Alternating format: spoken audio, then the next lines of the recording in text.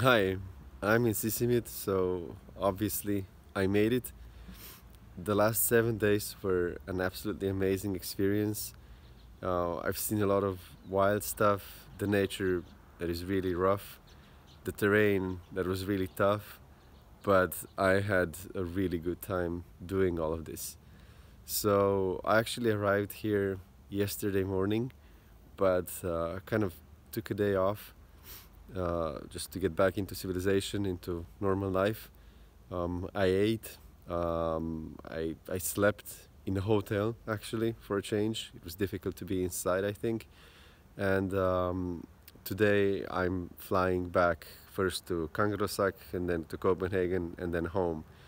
So I just wanted to create a short message to let you know that everything is fine and like create a teaser for what is to come and what you can expect to see in the coming days when I get home and I start processing all of the material that I have recorded. I don't know if that's easy to see on the video, but that over there is the ice cap.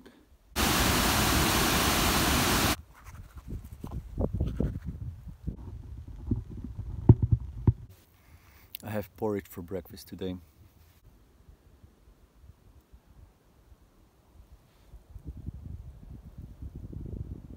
This is it. This is the point 660. This is the entry and exit point for the expeditions that come to traverse the sheet or the ice cap.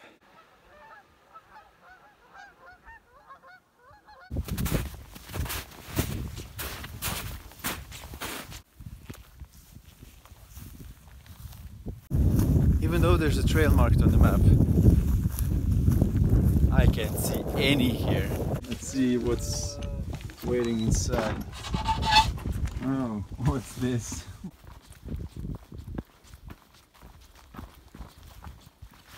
This morning I couldn't find the map for this section of the trail.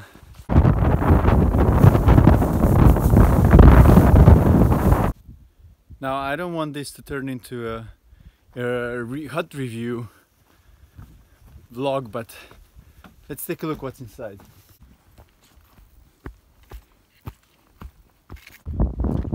This is definitely one of the stranger landscapes I have ever seen.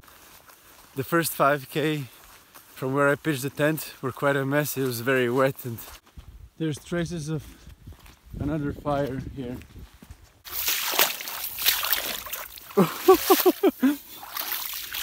It's late afternoon of day 5 on the trail, and I think it's time for a shoe update.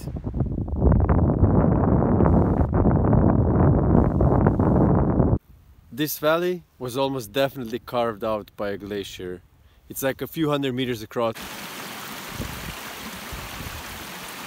I met a lady on a trail who said that she's seen northern lights at night. Well, I slept through all of those, I guess. But I don't even have to look out to know what the weather is like. Well, look at what I found.